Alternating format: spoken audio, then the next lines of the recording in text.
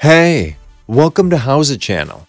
In today's lesson, you will learn how to redirect Outlook emails. Open the Outlook 2019 app. Click on Rules at the top of the window and choose Manage Rules and Alerts. Click on New Rule in the window. Select Apply Rule in Messages I Receive and click Next. Check Sent Only to Me when my name is in To or CC box and click Next. Check Forward it to People or Public Group and click on People or Public Group in the Step 2 box.